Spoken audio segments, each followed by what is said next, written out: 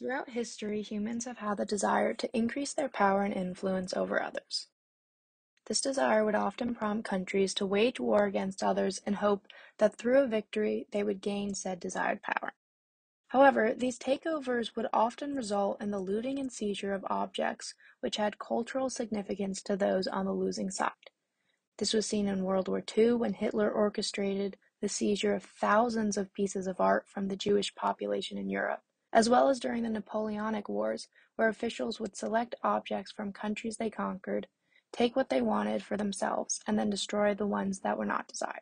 This practice of looting objects from cultures through violence and force is a huge moral issue, and in recent years the increased concern by the public has spurred an increase in cases where people are requesting the return or repatriation of objects that were taken from them in the past. The practice of returning objects is also known as repatriation, which is the process whereby certain types of cultural items are returned to lineal descendants. Not only is repatriation the morally right thing to do, it is a necessary step that needs to be taken in order to continue the healing process for cultures which have been negatively affected by these violent lootings throughout history. In order to understand the connection between museums and repatriation, it is necessary to understand the process for how museums were created.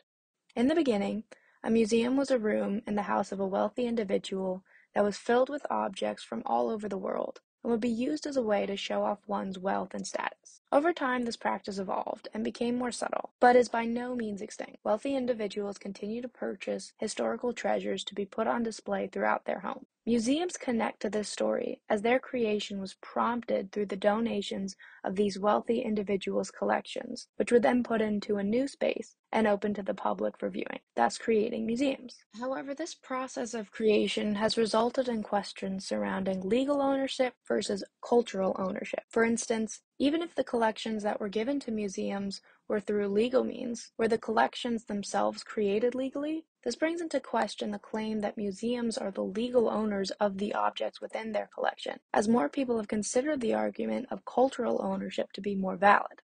This increased validity has created the act of repatriation, through cultures requesting that objects within museums' collections should be returned in order to be utilized within the culture that created them.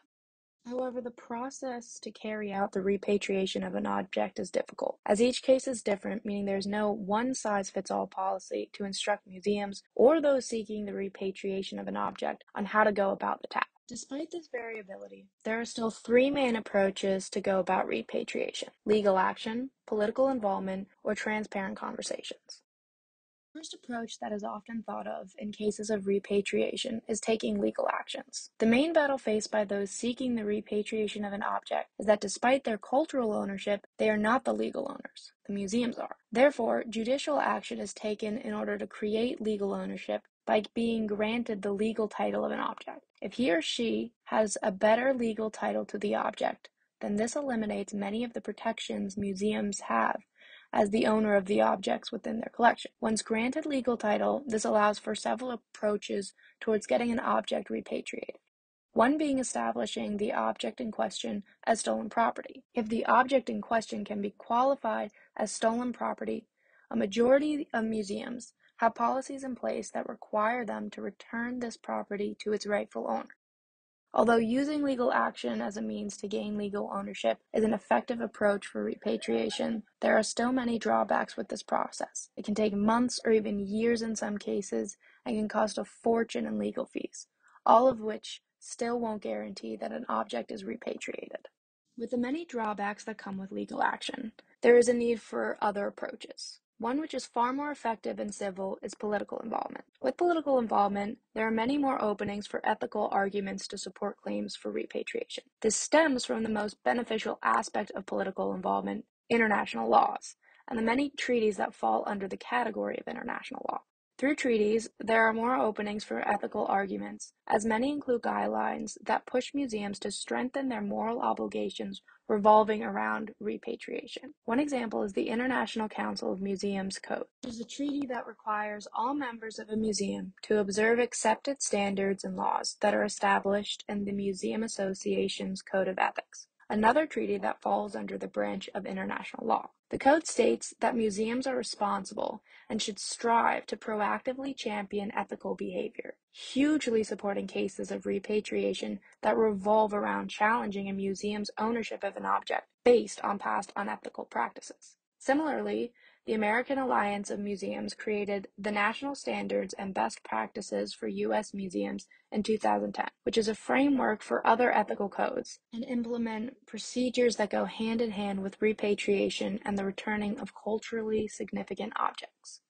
The code even goes as far to designate an entire section solely to spelling out the process for giving back objects looted during the Nazi era.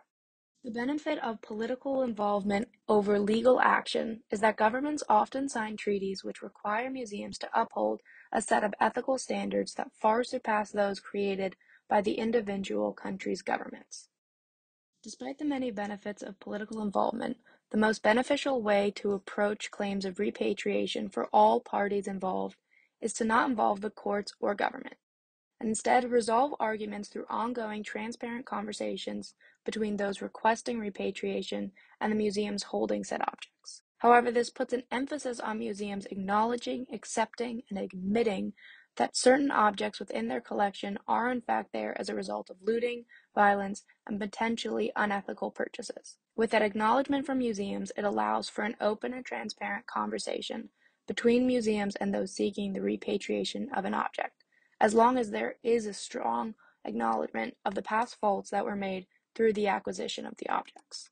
The Denver Museum of Nature and Science is a prominent example of how transparent and open conversations between a museum and those seeking repatriation can result in a positive outcome. The museum had 115,000 culturally unidentified remains within their collection. Eventually, all remains within the museum's collection were returned and given the proper burial as dictated by each tribe. However, the success story was not because it was a straightforward case of repatriation. What made them such a strong success story was because the members of staff involved in the process truly believed that repatriation was necessary and wanted to take the proper steps to make amends for their ownership, even if it cost the museum time and money. This desire to make amends was what led to having such transparent and productive conversations between the museum and the 84 tribes that the remains potentially belonged to. Through working together in constant communication, they found the best possible solution for the repatriation of the remains.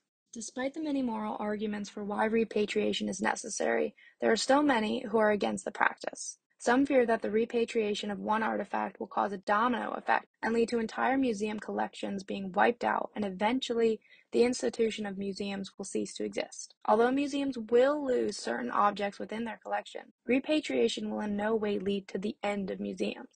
In fact, there have been many examples of repatriation where museums have been allowed to exhibit objects on loan, an outcome whose possibility increases the more willing museums are to communicate. In fact, through being involved in repatriation, museums have the opportunity to learn more about objects within their collections from people who have a deeper, richer understanding of them.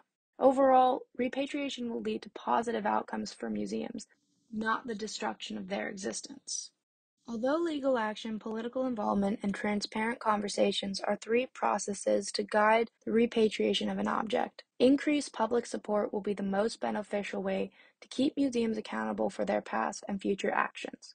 More importantly, it is vital to remember that repatriation is just a small step in trying to acknowledge the centuries of damage that have been done to certain cultures, and the small act of repatriation can have a massive impact on reestablishing these cultures.